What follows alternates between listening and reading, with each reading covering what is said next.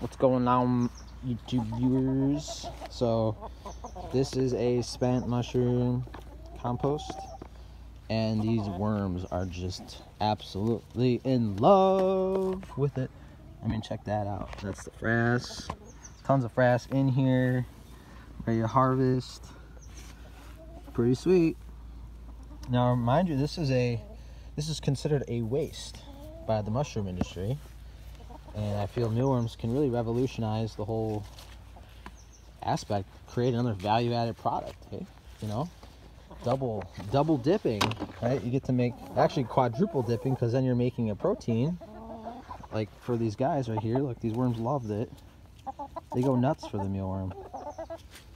They go absolutely bonkers. So I'm feeding them mushrooms. They probably got a lot of protein now. See, watch this.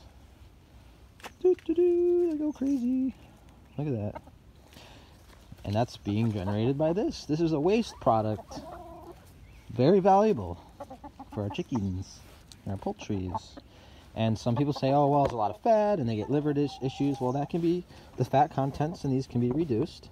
And I would love to team up with black soldier fly guys. And we can make a super awesome pelletized blend. Use a binder, you know, so just like fish hydrogenate, and we can dehydrate these, turn them into a powder, and pelletize them, and blam, there you go. You got a feed source for your chickies.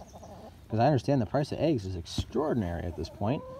So this can help with that supposed lack we're having right now. So there's a nice solution, and just letting you guys know. I mean, you're seeing here now, like, here's the spent mushroom substrate. Here's the worms living in it. Here's them producing a fertilizer. Here's also them, here's a feed source for an animal. Look at that. They go nuts for it.